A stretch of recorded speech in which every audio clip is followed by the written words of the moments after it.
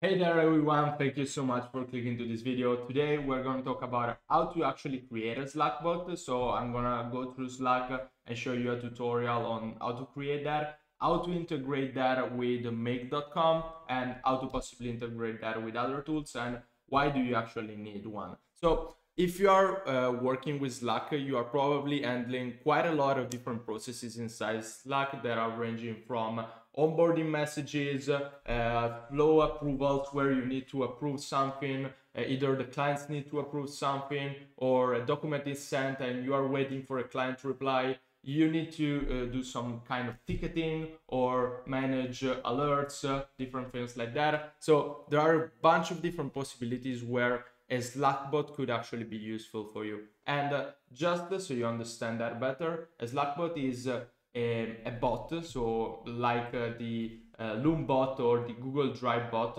that is specific for your own business. I call them assistants for my own clients, and let me show you a couple of examples here. So this example, for example, is one for approval flows when it comes to cold email management. So this client, for example, manages campaigns for their client cold email campaigns, and they have a specific Slack bot that is set to send a message to the client when a copywriting campaign is finished, so the client can approve that, and with this message, the client can directly approve the campaign or ask for review.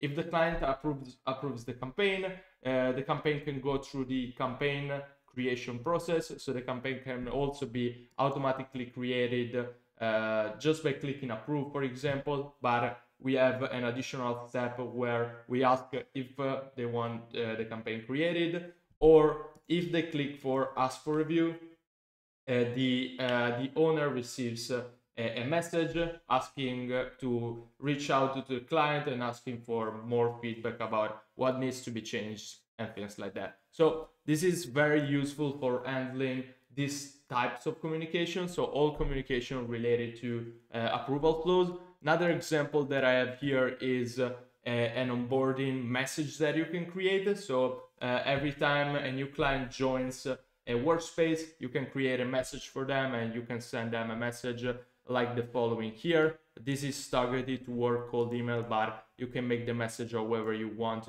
and however you feel.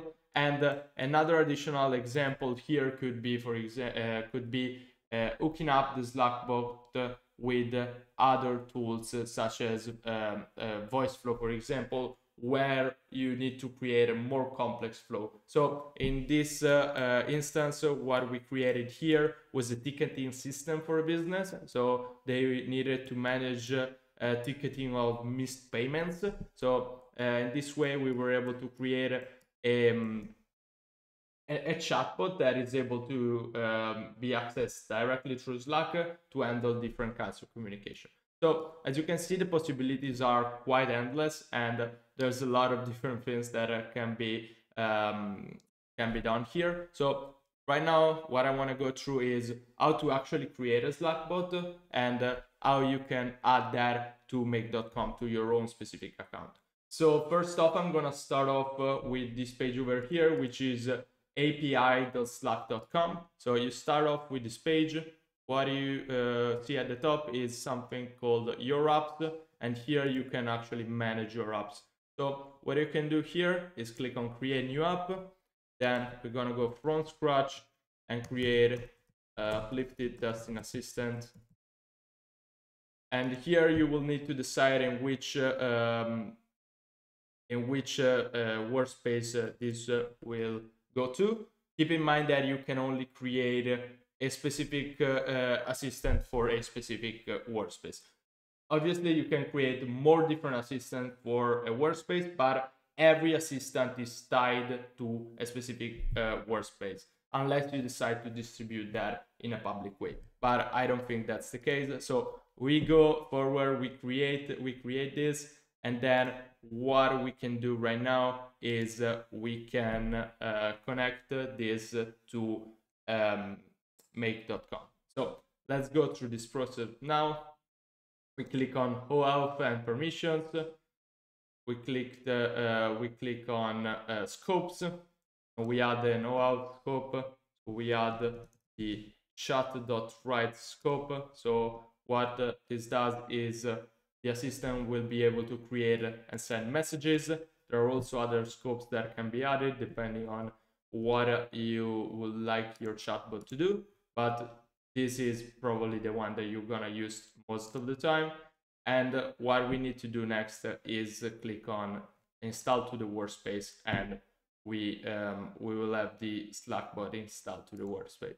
So if I go over here, as you can see, we have this uplifted test assistant that will be added to the workspace. Now, this is added to the general workspace, and in order to have it in specific channel, this needs to be added to specific channel. So here, for example, I have a testing channel. What I need to do is I go here, I click on integrations, I click on add an app, and then I add the uplifted testing assistant. What you can do is also set up an automatic trigger so that every time you create a new channel, the assistant is automatically added. And that is, for example, something that I have for onboarding new clients. So every time we onboard a new client, the client is added to the channel, and then the assistant is also added to the channel. So you will not have problems with that side of things. Now, we'll go inside make.com and we will see how to actually set up the assistant in make.com. Okay, so I created a new scenario inside make.com right now, and what we will need to do is first off set up the Slack here, set to create a message, update the connection, and make sure that the connection type that we have is bot, and here we will add uplifted testing bot. Now, what we need to do is show advanced settings, and we will need to add client ID and client secret.